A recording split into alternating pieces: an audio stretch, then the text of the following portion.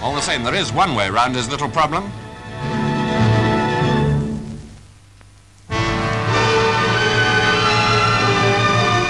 At a London hotel, the recent exhibition of fashion in footwear drew scores of buyers from all over the world. We can, of course, only give a few examples of what they saw. A featherweight country walker, for instance, neat and practical. She looks as if she's wearing poodles on her feet. In fact, they're a crepe de chine boudoir number with real ostrich feathers. Now, foot fashion for the teenager. Very nice and smart, I think you'll agree. Yes, shoes for all ages and all occasions were attractively displayed, accent, as usual, on export.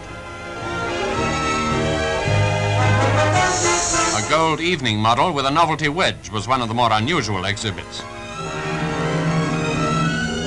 Certainly, Britain's shoe industry continues to produce the goods.